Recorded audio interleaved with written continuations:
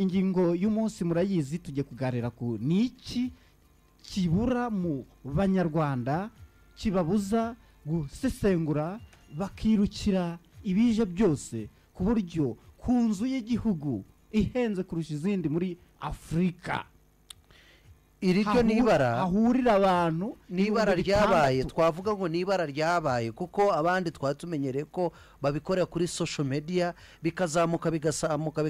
biganasakuza wajya no kureba ugasanga bari gukorera muri izi nzu nazo nubwo ari iz'ubucuruzi ariko zidakanganye cyane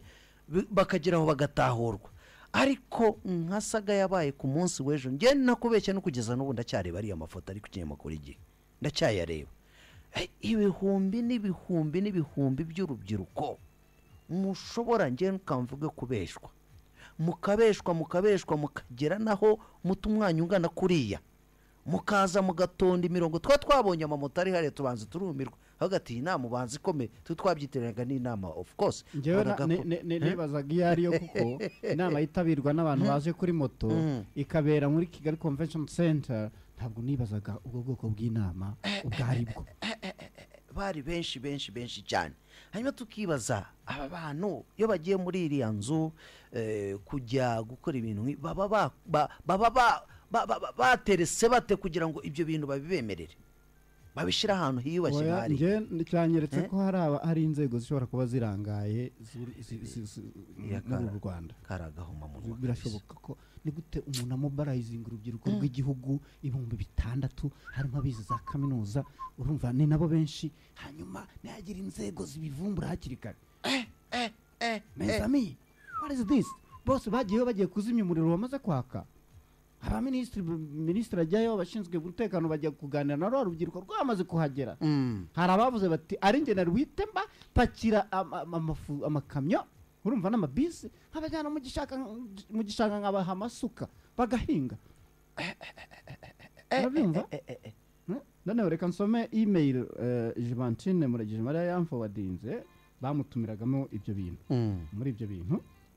bakabimwishyuza amafaranga batangira bakonjonja nyuma bakakubwira ko ugomba kwishyura 5 ariko bakakwizeza ko amahugurwa narangira bazagwa amadolari ya per diem y'amadolari 190 niba ari natandatu twa pass twinjira aho uzabona twandikishije n'ikaramu none se wokabyara we uwo muntu ko asanga ngo amafaranga nawe azanaguha arakwaka yandi yiki ahubwo se agiye kugwa yakuyemo ayo ngaya akaguhasigaye okay dore ukuntu ibintu bimeze bandikije Vantine bitwa bande ngo wealth fitness registration confirmation you are now registered for wealth fitness Kigali Rwanda. Hey Vantine,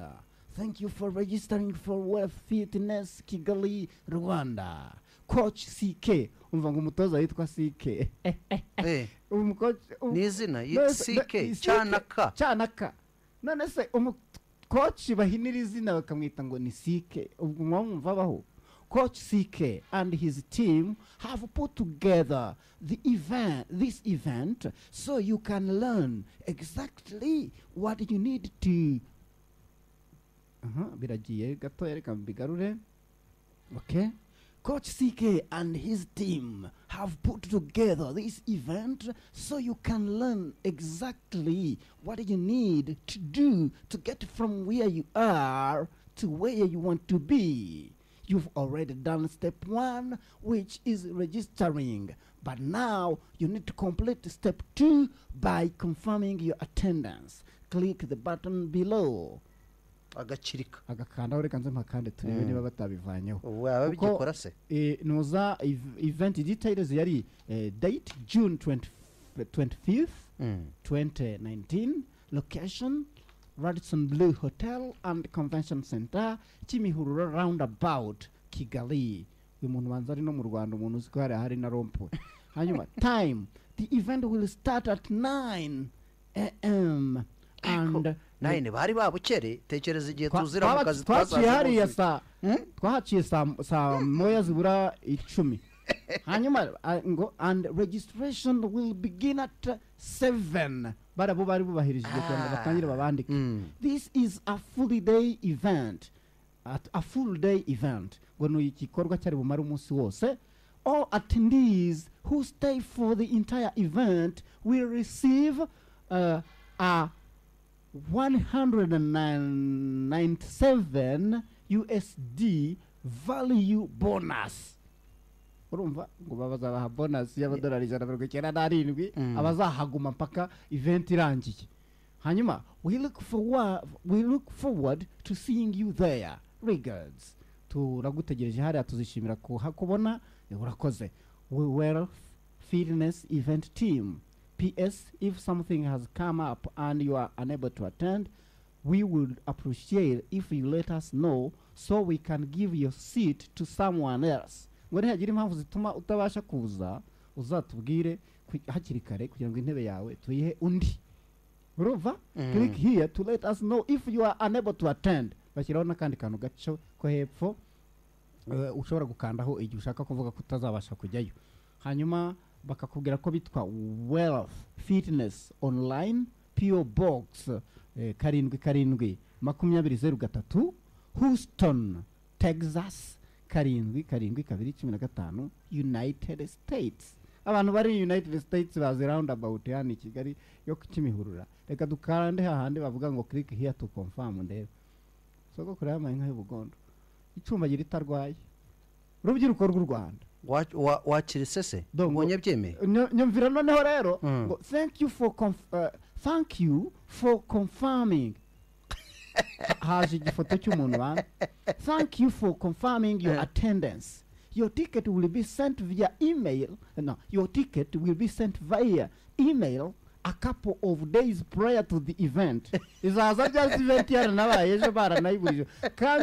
Can't wait to see you there. Hagashyiraho ifoto y'ikigabo dore ngiki. Hayiwe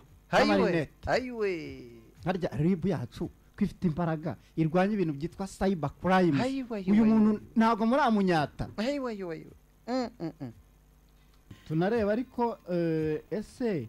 ni ukumva dushaka akazi byima ubwonko bwacu gusesengura no gushishoza. Ngiye hariya ndabizi ko urubyiruko rwenshi rwagiye rwishizemo ko rugiye kubona ziriya kashi amadolari 190 nanga yaryo narindwi ngaho unara abagome ntibagize na 200 ngo hatagira bakeka. Uzaba bireba cyakora biriya n'umuntu wabibaza wese yabanza akavuga ati aka nakumiro birabaye inzego z'umutekano ziraje ibindi noneho ahantu hakomeye mu gihugu hahenze mu gihugu harinzwe mu gihugu akaba ariho babishyira. Kiriya kintu nacyo cyakuruye abantu kuko ntabwo umutekamutwe wakumva yuko yakoganizingira ikintu muri Radisson Blue. None se iyo babishize ahantu hakomeye nk'hariya iyo batuma bavuga ati ha baraduha cyane nka bya bindi by'ubushize tutongeye kugara tutanavuze mpamvu abasesenguzi bavuga ati impamvu byagiye hariya nuko bashakaga nyine gutanga icyizere ku mu rubyiruko narwo rwagombaga gushishoza kumva ko ibintu biri bubere ahantu hakomeye ntabwo ari byo bivanaho ko byaguteka hakomeye harinzwe hameze gutyo benshi nubwo bwa mbere bari banakandagiyemo avuga ati barahageze se bamwe ntibaheze ku muhanda ariya ndayacura tekereza ko twasoje n'ikiganiro turagiye dusanga baracuza abaministri bagiyeyo n'abayobozi bashinzwe umutekano babashyize muri sale barabaganiriza profise binjiramo cyakora nase bamaze kubaganiriza bateguye ibyo bintu barabahasize RIB iracyakora iperereza harimo nabo yafashe. Radio Disalo yego funga radio tubone kuganira nshuti yacu. Funga radio tuganire. Okay uwo mwihorere 0788317918 urebe no kuri social media zacu. Turareba rwose nimugire ikibazo mushyira ibitekerezo byinshi dusesengure urubyiruko rw'u Rwanda societe y'u Rwanda critical thinking bimeze bite bihagaze bite kuko so ubwa mbere reka biduhe isomo ry'irindi kuko so ubwa mbere ibi bintu bibaye twumva ngo bibye abantu benshi cyane n'abandi barimo hari undi wigeze kumbona arampagarika ati uraho rameshi nkusi nigo ati biriya bintu bazabikoraho iki ko batwibye nibiheze ngo biriya byo kuri WhatsApp biheze ngo bya bindi bya niba ari supermarketing nigenda uririmba urugubonye ubu nawe wabonye aho ushora umuntu aragushuka nunamuzi nturanamubona ati dore kandi babanza bakakwereka babanje ukareba babanza kunyunyuza bakabaha rwose bakabishyura bakabona ibintu kuko barabizi ko bagukoresheje ugiye kuba ambasaderi ugiye kubakorera ahubwo marketing ahandi ukabazana koko bakabiba bakabacucura radio disalo maramutse neza ikintu ngewe ndi buvuge sinzi wenda ariko ntabwo ndi bubibone mu bukene cyane nta nubwo ndi bubibone mu bujiji cyane ariko 50% ni ubujiji indi 50% ni ubukene icyambere ubujiji ni gute umuntu wize kaminuza umuntu utekereza umuntu ufite ubwenge bamubwira ngo jyana 5,000 hanyuma nguhe 200,000 ibyo bitaniye n'abandi baduhamagara ku matelefone ngo witwa runaka umva mushiki wa ibyo nasomye ya email nasomye Juventina forwardinze wayibonye bitanu ntabwo byari muri email cyangwa se wenda byaje nyuma uko bagendaga bahererekanya ariko ibyibanze yari uko ugenda wakwatendinga umunsi wose bakaguha amadolari 197 ibya bitanu bishobora kuba byaragiye bizamo nyuma nk'amanani zangwa imyanya yashize ibintu nk'ibyo ngibyo ariko ikintu cyakuriye urubyiruko cyane nuko n'amafaranga nuko bababwiye ngo nimuze turabaha amafaranga nibwo umuntu yakubwira ngo ino ndaguha amafaranga wanyweye amazi wicaye ahantu uhe ndetse anaguhaye n'ayo mahugurwa hanyuma yarangiza akanakwishyura ahubwo ko we wakwishyura warangiza ugatekereza gutyo ibyo bitaniye n'abantu bazaza wa mugani hari umuntu wakivuzeho akaza akavuga ati ariko buriya mu Rwanda umuntu ashaka gucahana guhunga mu mutekano yanyura he ibiki n'ibiki akakubeshya akaguha amafaranga yayandi utazanarya ahubwo akayagutinda utanayariye ahubwo aje guhungabanya umutekano w'igihugu uriya ni urubyiruko rw'ejo hazaza ntabwo ari abantu bakuze bavuga wenda kuko abakuze barimo ni bakeya cyane ni urubyiruko rero kuvuga ngo ni ukubera ubukene umuntu waturutse Nyamagabe akaza i Kigali akaza kuri moto yategesheje iki kandi ikindi niyo bakubwira ngo ni ubukene bakavuga ati hariya muri Nyabarongo harimo ingona ariko hatakayemo na zahabu ukavuga ngo ingona nta cyanwa ukagenda nyine ukavuga ngo ngiye gutora zahabu ubona neza ko harimo ingona ibyo bintu bibaho ntabwo bishoboka nta nubwo kumva umuntu wize noneho ni nacyo kintu gitangaje abantu bangana kuriya habure basi n'abantu na bake banatekereza avuga ati ibintu koko ntabwo uwaduhamagaye mbere yitwa Emmanuel yavuze ko ibi bigaragaza ko ireme ry'uburezi riri hasi nicyo kibazo ni gute ukuntu kumva ngo nzafata ibyo mu ishuri gusa ntitekereze ngo nasubize ubwenge inyuma niko kundi bashobora no kuguha n'100,000 bakavuga rero ngakira agenda wirwane avuga ati nakora kandi baguha amafaranga unayafite ukavuga ntabwo nzi icyo nakora keretse bamaye basi nka miliyoni rero sinzi urubyiruko njye nabanenga kandi nanone ikindi nibaza hariya convention center ni gute abantu bavuze bati muze umva nkubwire inshuti yanjye baharinze haba hari ikintu gute basabye ngo harabera amahugurwa nka umva ye mu bantu batekewe imitwe babaye konde ba mbere harimo Radisson Blue Hotel abayobozi bayo buriye bashobora kuza kubazwa 4 na 5 n'inzego zitandukanye kuko harimo inzego z'umutekano kuko nazo byanze bikunze barazideployinze ngo zijye gusaka abantu ubwo rero ntabwo ari urubyiruko rwabaye konde rwonyine ntabwo ari rwo rwashutswe cyangwa rwatekewe imitwe in fact abantu bakuru bayobora abayobozi nabo babaye konde ibi bintu bibaho ukuntu bibaho gute rero umuntu araza yagiye umuntu araza akakwizeza ibitangaza akakubwira na bimwe arakubwira ati ni inama iri simple barayishyuye bashobora nuko tutari abanyamakuru ba investigation twagomba kugenda tukabaza Radisson Blue niba baranayishyuye kugira ngo bagiye se basaba ntuza ko babukinze batatanze nusa na avance batanze kugira ngo babukinge Radisson Blue barayatanze ahubwo vuga uti ibyo bahakoreye bishobora kuba bihabanye n'ibyo bari basabye kuhakora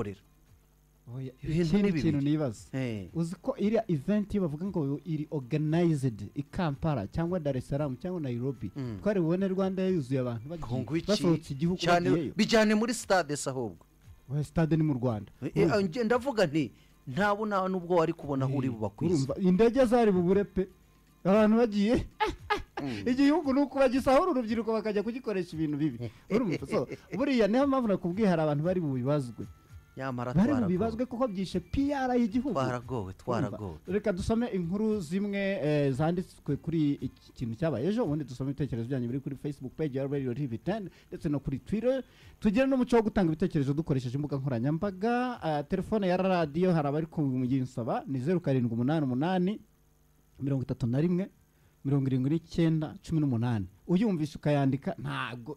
imara phone yawe yandike we kugihora uyisaba 0788 RIB ifite abihisha inyuma igikorwa cy'ubutekamutwe kuri Convention Center nyuma yaho urubyiruko ibihumbi binjiye muri Convention Center kuwa kabiri mu nama bibwiraga ko bari bucyuremo amadolari ahubwo bagasabwa kwinjiramo batanze amafaranga umuyobozi mukuru wa RIB yaganirije urwo rubyiruko ari kumwe na minisitiri w'urubyiruko Madame Rosemary Mbabazi abizeza ko nubwo inama yaburijwemo abafite ibimenyetso ko batanze amafaranga bazayasubizwa umuyobozi mukuru w'urwego rw'ubugenzacyaha Colonel Jano Ruhunga yavuze ko bagikora iperereza ku bantu bose bihishe inyuma ya kiriya gikorwa cy'ubutekamutwe kiswe Wealth and Fitness Summit cyatangiye basaba abantu kwiyandikisha ku buntu binyuze kuri email nyuma bakaza kubasaba gutanga amadolari Colonel Jano Ruhunga avuga ko batanze amafaranga kuri mobile money bo bazayasubizwa kuko byoroshye kubibona naho kuba yatanze bageze kuri Hotel Radisson Blue iri kumwe na Convention Center aho inama yagombaga kubera ngo abayakiriye RIB yahise banyata hari abayatanze nyine cash numvise ko hari n'undi umwe yamwatse telefone turabanza unsubiza yanjye mbere yuko ngwa telefone yavuze ko ikigoye kubatanze amafaranga kugira ngo bayasubizwe ari kubayatanze hakoreshejwe internet ati icyo tubasaba ni ugutaha mugasubira iwanyu amazina arahari abatanze amafaranga batiyandikishije biratugora ntiwareba umuntu ngo umenye ko yayatanze abafite ibimenyetso tuzakora ibishoboka byose tuyabasubize kuko konti z'abayakiriye turazifite iperereza rirakomeje hanyuma reka tumanuke turebe icyo minisitiri w'urubyiruko Madame Rosemary Mbabazi avuga ku rubyiruko yavuze ko urubyiruko rukwiye kwirinda abatekamutwe akagereranya kiriya gikorwa n'icuruzwa ry'abantu ati nuko abantu babacuruza iki ni ikimenyetso ko babacuruza kandi igihugu ntigishobora kubyemera bibabereye isomo rikomeye abavugaga ko badashobora kwamburwa byashobotse mwambuwe erega nawe minisita buriya bakwambuye kuba byarabaye urubyiruko ushinzwe 6,000 bikagenda nawe ubwo umutwe wagufashe nyine bagutekeye wagufashe urimo wafashe urimo nta muntu udatekerwa umutwe buriya nubwo wayifashe nubwo waburinde hari igihe nawe bagutekera umutwe cyangwa se hari igihe bazagutekera umutwe nawe rwose umutwe warahiye kuri birahari biriya byo ubyemere uvuga uti nanjye ubu umutwe wamfashe kuba urubyiruko rwawe barushuka ukabimenya rwamaze guhurira hari yari ibintu 6 arongera avuga ati ubumenyi ntibutangwa umuntu atanze amafaranga ubumenyi burahari bwinshi kuri internet batagusabye amafaranga uko dutera imbere mu ikoranabuhanga niko nabandi barikoresha mu buryo bwabo biyongera so Rosemary we birababaje kuba abana bawe rwose barabatekeye umutwe bigakunda so reka twakira abandi bantu tugira na 26 dusome ibitekerezo byanyu Yes Radio 10 nanone njarugarutse mukanya ntabwo mfite ukuntu naza kukubona wowe uravuga telefone ngewe phone yanjye murayifite murayitunze reka nze ndayiguhava ku murongo yego nabashaka kwamamaza mujye muyihamagara naribi ndakumenyesha ukuri kuva banza twatangira gukora ibiganiro hano nibwo tubonye ubutumwa bwinshi ubundi muri siporo niho babona kuko Radio TV 10 ni editorial line yabo yibanze ni ibiganiro by'imikino ibi tuba twabicometsemo just kugira ngo twubake societe yacu mu zindi dimensions ariko ubundi Radio TV 10 editorial line ni imikino so anyuma rero uraza gufatamo nka butano ubundi tubwihorere tuze kubureba ikintu cyangwa se bakomeze babusome nubwohereze n'ibishaka 500 nubwo baduha ikindi kiganiro ntabwo urebe by'imikino so ukabona bwabaye miliyoni ikibazo ni critical thinking capacity hanyuma itorero ry'igihugu ubundi cyera bajyaga kutwigisha nko mu ngando ibyo bita kugira tools of analysis bakabitwigisha amezi abiri agashira bakatwigisha n'igisirikare urumva hari umuntu utavanye mu ishuri niko kabivana mu ngando none abasore n'inkumi bubu barajya mu itorero bakamaramo ibyumweru bibiri ubundi bakirwa batembera mu ngo ngo barabarura baragira bate uko niko kwiga. Hari umuntu watubwiye ati ari amadolari n'ubundi ntibari kuyahabwa kuko ngo yari value y'amahugurwa cyangwa se course bari bubahe. Yitwa Muhirwa Gift Silvati yatangiye sitting is limited, it is first come first serve. Ibyo ni byaje nyuma. Reka ngabwira abantu kuko aka kantu ntabwo bari bakumvishe. Purchasing a package is not required but highly encouraged. Attendees whom have not purchased a package should arrive early for registration. We also wanted to make clear about the 197 valued free online course. No cash will be issued at the Wealth Fitness event. There is no cash redeemable given to attendees. A free online course that is a $197 value will be emailed access to all attendees who will stay till the end of the day. Do not want there be any misunderstandings about that. Abajuru kuntu bagenda barakwattractinga bamara kubona waje wanayishuye yandi make bakabona kohereza bakabona kukubwira ko yandi bari bakubwiye ko ni watending umunsi wose bazaguha atarayo gutahana ahubwo azaba ari muri handout cyangwa se mu ikosi bazaguha online. Icyo nico nashakaga rero kubwira nti abantu bateka imitwe mu buryo butandukanye. Ukuntu bagendaga bahindura byari bukwereka yuko ibyo bintu bitari serious nuko ntibirujyayo. Iyi message bayibona mbere yuko banahaguruka nta numwe bari kubona. For real. So reka rero tusome ibitekerezo byanyu byaje kuri Facebook page ya Radio TV 10 hanyuma amata abyara amavuta wavuze ukuri kuva twaza